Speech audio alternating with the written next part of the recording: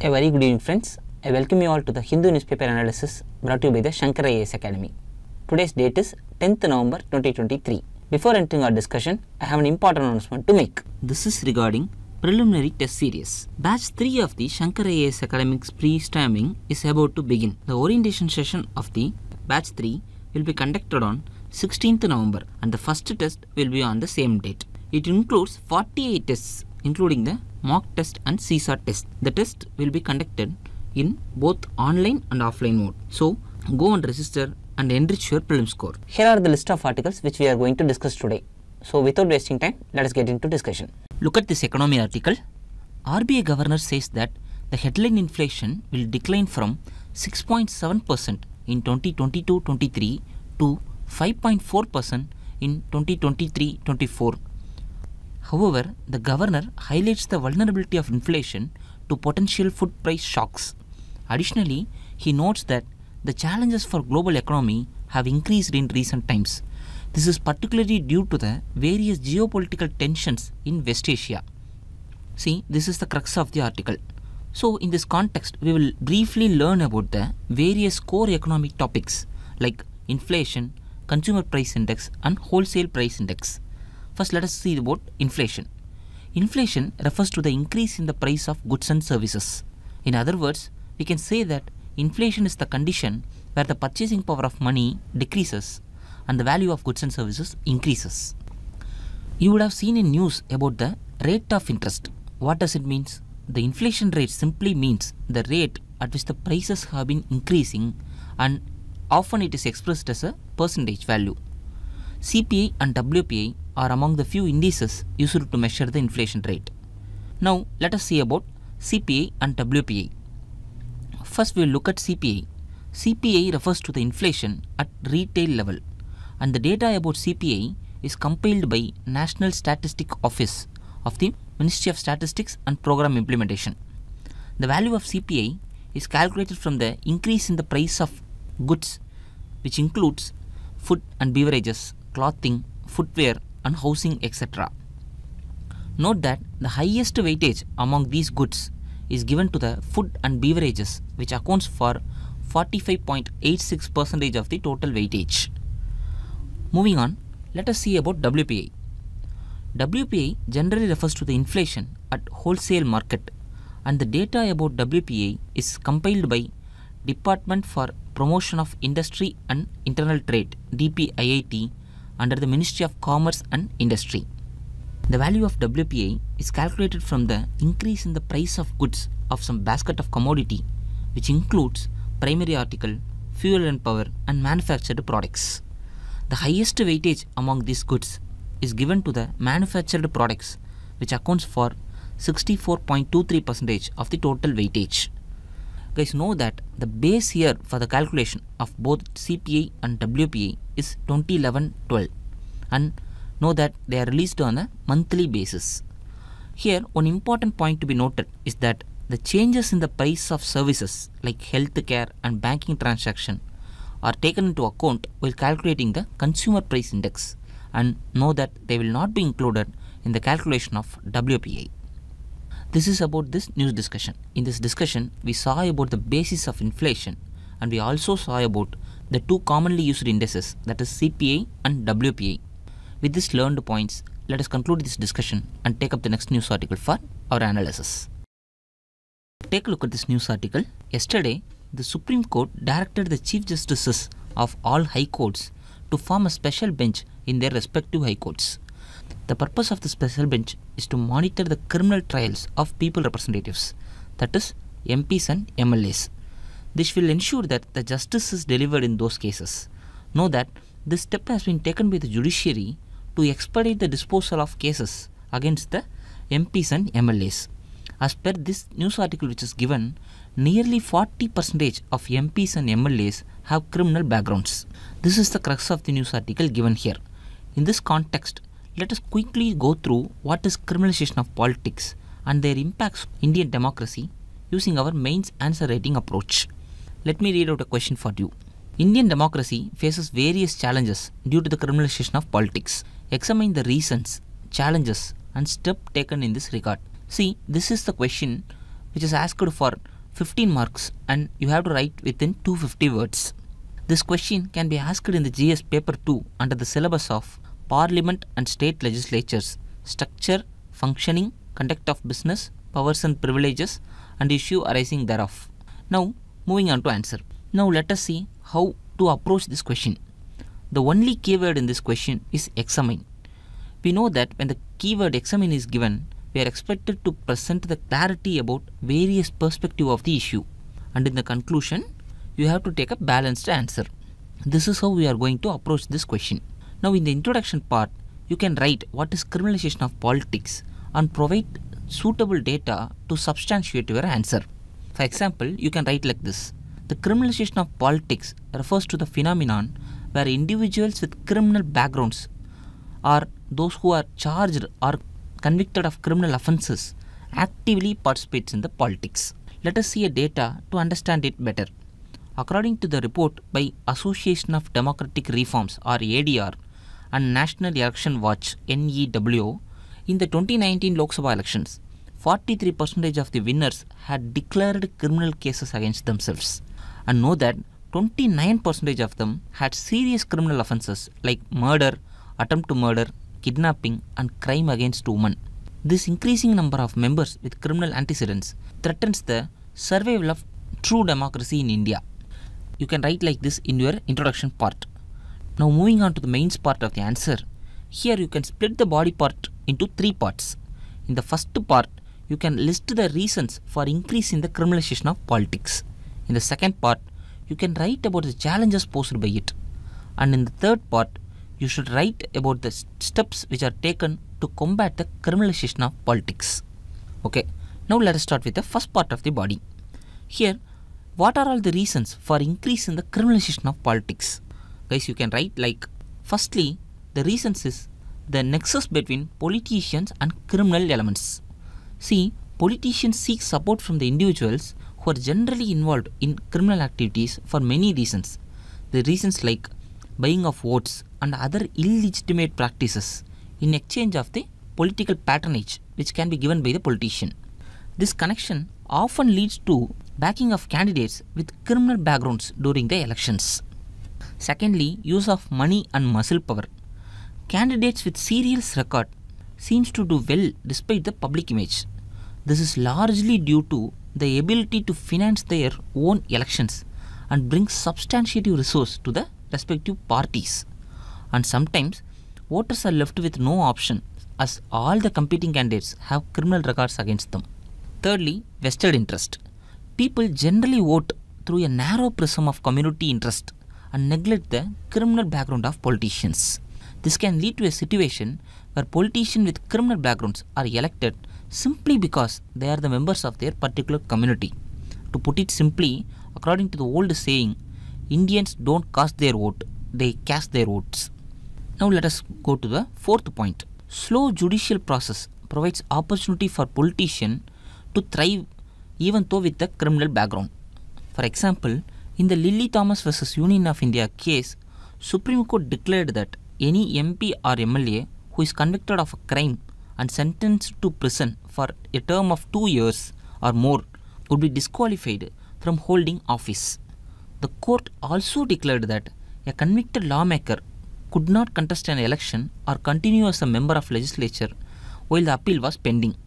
But as we all know, the slow judicial process gives enough time and immunity to the accused MP or MLA until she or he completes his office. The fifth important reason is the absence of proper laws and rules for governing the procedure of election. We know that there is only Model Code of Conduct or MCC which is in being operation during elections, and we also know that they are not enforced by any statute. These are the reasons or factors which are contribute to the increase in the criminalization of politics. Moving on to the second part, here you have to write about the challenges which are posed by the criminalization of politics. The first challenge is it causes threat to democracy. When politicians with criminal background holding the office, they can use their power to subvert the various systems, including judicial system, and this will create a culture of impunity. This poses a serious threat to democracy as it undermines the rule of law and democratic institutions. The second challenge is it limits the voter to elect a suitable candidate.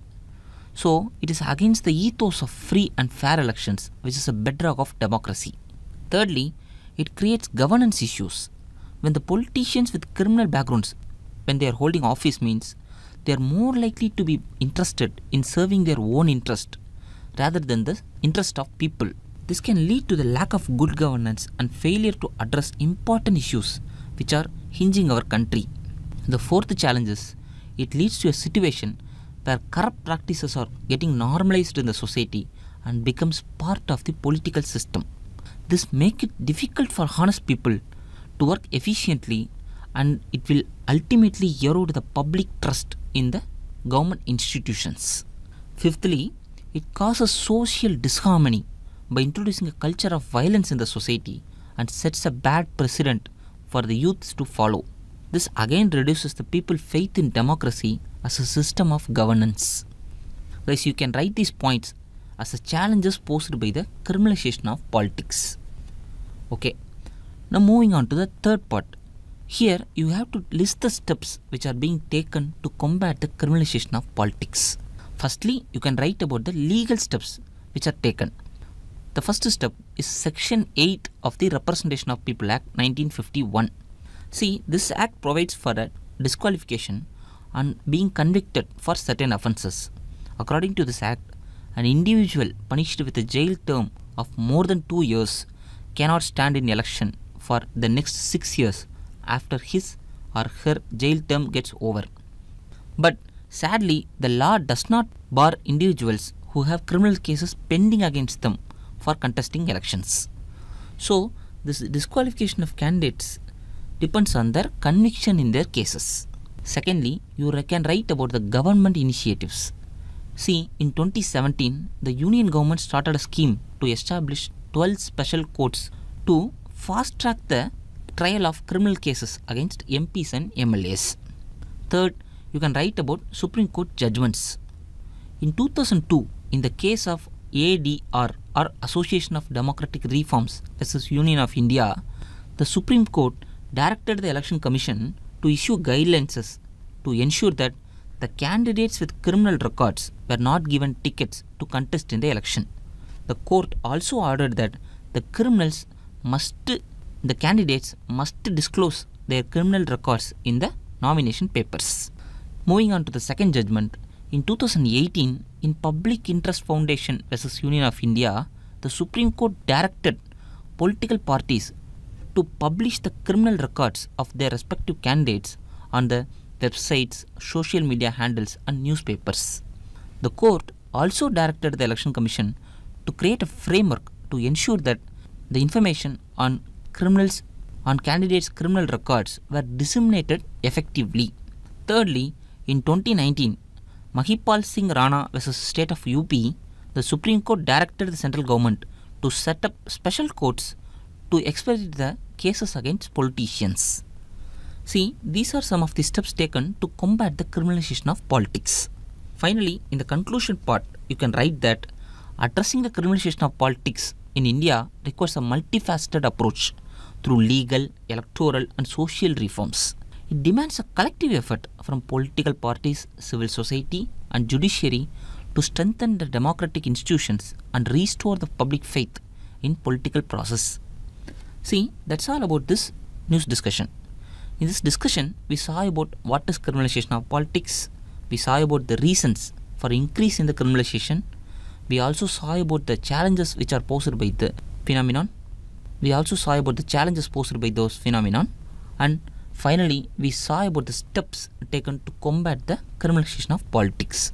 See, with these learned points, we shall complete this discussion and take up the next news article for our analysis. Look at this news article. US Secretary of Defense Lloyd J. Austin visited India for the 2+2 ministerial dialogue on Friday. He told that there will be discussions about the rising tensions in West Asia. Moreover, know that there are two significant defense deals which are in progress between India and US. These deals will also be discussed in the 2+2 summit. The first deal involves the purchase of 31 MQ-9B high altitude long endurance drones.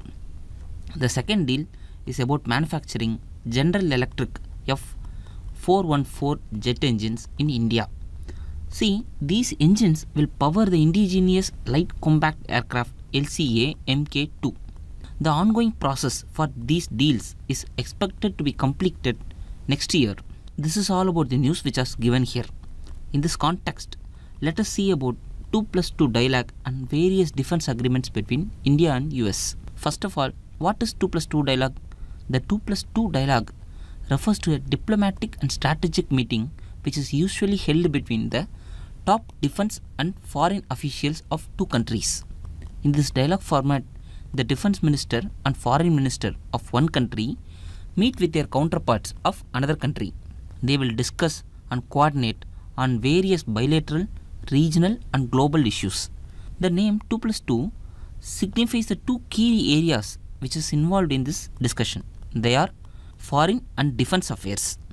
This format allows for a comprehensive discussion on security, defense cooperation and diplomatic matters, and thereby these discussions will enhance the strategic communication between the two nations. The US often conducts 2+2 dialogue with the key partners. This includes India. See, US is India's oldest and most important 2+2 talk partner. The first 2+2 dialogue between the two countries were held during Trump administration in 2018. With these dialogues, India and US have signed 3 foundational pacts for deep military and strategic cooperation between the two countries. These foundational pacts are Logistic Exchange Memorandum of Agreement or LEMOA in 2016, Communication Compatibility and Security Agreement COMCASA in 2018, Basic Exchange and Cooperation Agreement BECA in 2020. Besides USA, India also has 2+2 dialogues with other 3 strategic partners. They are Australia, Japan and Russia. See, this is all about the discussion on 2+2 dialogue. With these learned points, let us move on to the next news article for our discussion. Look at this news article. The Supreme Court of India has given the government a 4-week deadline to finalize a menstrual hygiene policy of India. This policy will be focusing on the distribution of sanitary napkins. The CJI directed the government to establish a national model for the number of girls' toilets in government-aided and residential schools. See, despite many advancements, affordability and access hurdles to menstrual health still affects many women. This is evident in semi-urban and rural areas of India. See, let us see the data to understand it better. The National Family Health Survey 5 indicates that the 73% of rural women and 90% of urban women use hygienic method of menstrual protection. This shows that there has been an improvement in menstrual hygiene practices, but still lacunae exist in rural and semi-urban areas. This is the crux of the article. In our discussion, we are going to see various initiatives taken by government to ensure women's health. Before that, first look at the status of reproductive health of women in India. At the adolescent age, 70% of the girls are anemic, and their problems related to menstrual health and hygiene often go unaddressed. Also, more than 70% of women are suffering from reproductive tract infections, which may lead to infertility, abortions, etc. As per the National Family Health Survey 5, Tripura recorded the highest AFR or adult fertility rate with 69 births per 1000 women. The lowest adolescent AFR was recorded in Goa with 14 births per 1000 women. Here, the adolescent fertility rate or AFR means annual number of births to a woman who is aged between 15 to 19 years for every 1000 women population in India. Let us put the data into perspective. See, in India, 1 in 3 women are undernourished and 1 in 2 women are anemic. In addition to this, due to poor economic background, many women in India work up to the last days of their pregnancy. This also adds to their undernourishment. Know that an undernourished mother almost inevitably give birth to a low birth weight baby. That is, undernourishment is intergenerational. To address these issues, the government launched various initiatives. Let us see them one by one. The first initiative is Lakshya. It means Labor Room Quality Improvement Initiative. The aim is to improve the quality of care in the labor room and maternity operation theatres. Know that the Lakshya program will be implemented by all medical college hospitals, district hospitals, first referral units and community health centers. The second initiative is Janani Suraksha Yojana. It is a safe motherhood intervention under the National Health Mission. See, JSY is a 100% centrally sponsored scheme and it integrates the cash assistance with delivery and post-delivery care. The aim of Janani Suraksha Yojana is to reduce the maternal and neonatal mortality among pregnant women, especially from the marginalized section of the society. See the third initiative. It is Pradhan Mantri Matru Vandana Yojana or PMMYY or PMMVY. See, Matru Vandana Yojana is a maternity benefit program. It is also a centrally sponsored scheme which is implemented by Ministry of Women and Child Development. See, the scheme has two objectives. The first objective is to improve the health-seeking behavior of the pregnant and lactating mothers. Here, the health-seeking behavior means the actions people take to look after their health. The second objective is to provide partial compensation for the wage loss which are faced by mothers during their pregnancy. Both these objectives will in turn aims to address the undernourishment in pregnant and lactating women. See, the fourth initiative is Pradhan Mantri Surakshit Matritva Abhiyan. See, this initiative provides pregnant women a free of cost quality antenatal checkup by a specialist or medical officer on the 9th of every month. See, this is about the news discussion. In this discussion, we saw about the data regarding the reproductive health of women of India, and in the second part, we saw about the various steps taken by government to improve the reproductive health and maternity health of Indian women. See, with these learned points, let us take up the next news article for our discussion. Take a look at this news article. Yesterday, the Union government claimed in the Supreme Court that the Central Bureau of Investigation or CBI has its own boss and the government has no say in the registration, investigation and prosecution of cases.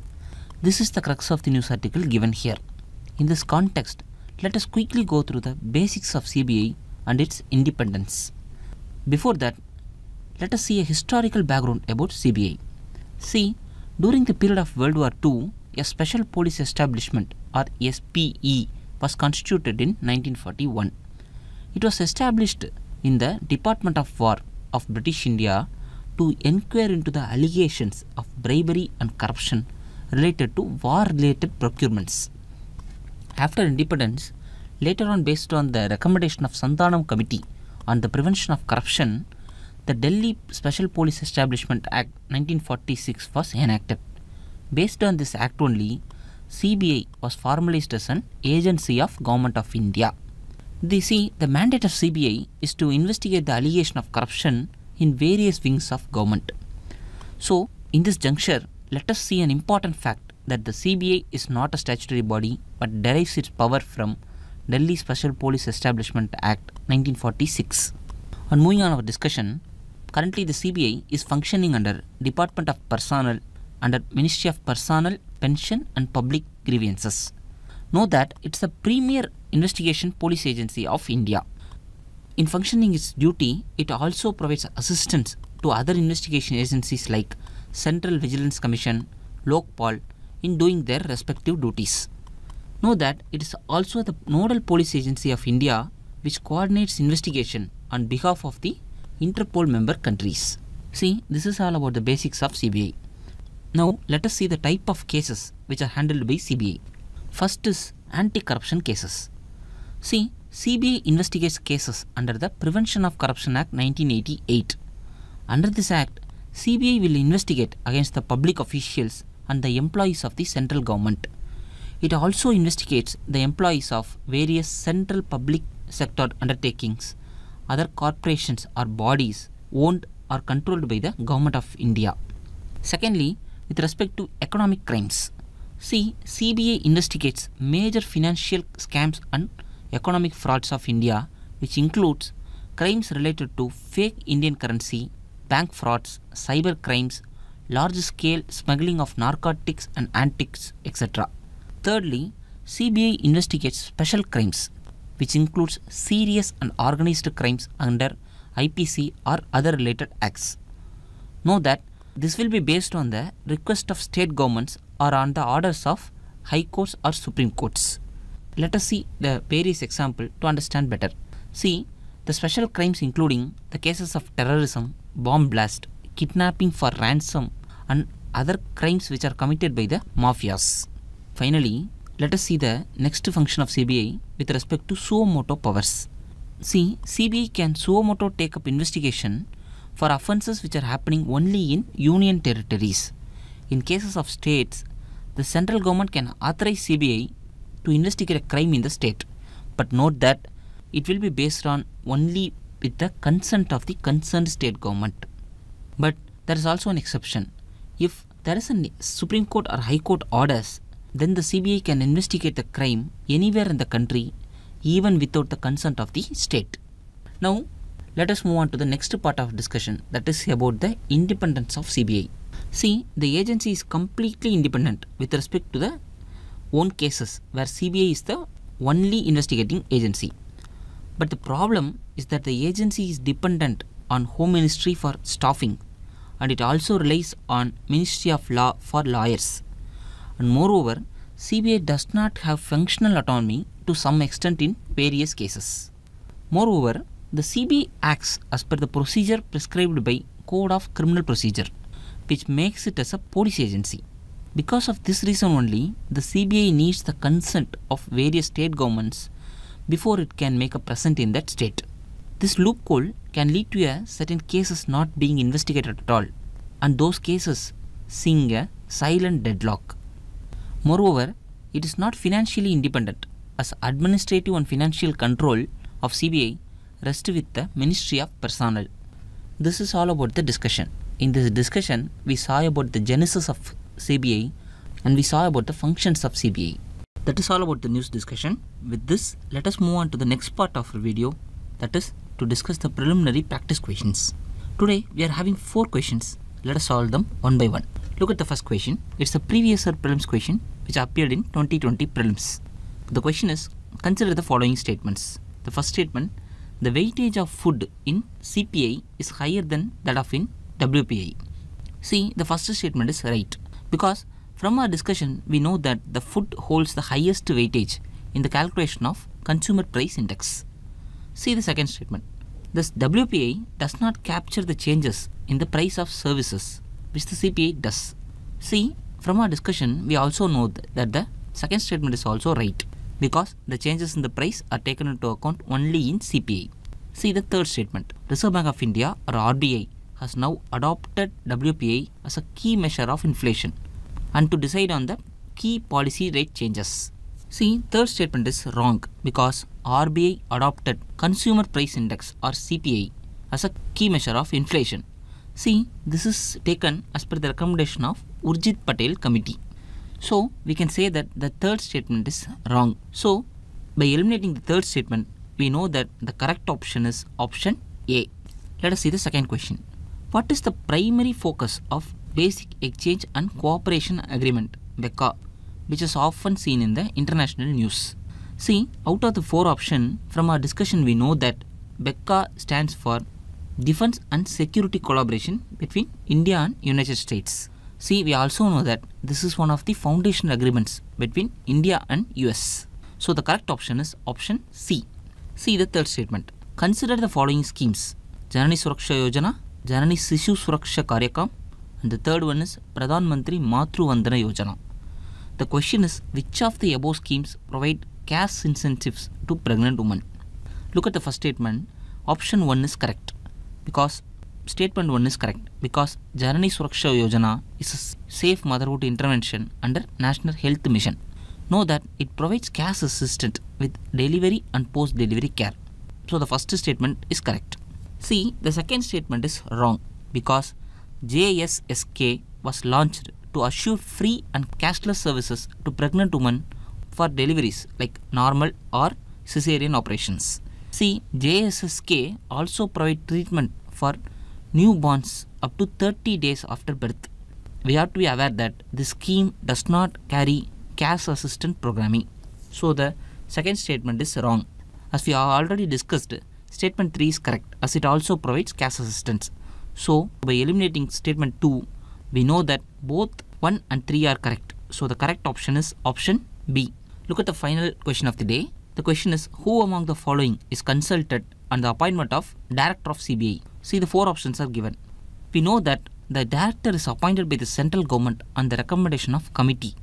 This committee consists of Prime Minister as a chairperson and leader of a portion of Lok Sabha and the Chief Justice of India or Judge of Supreme Court as nominated by CJI.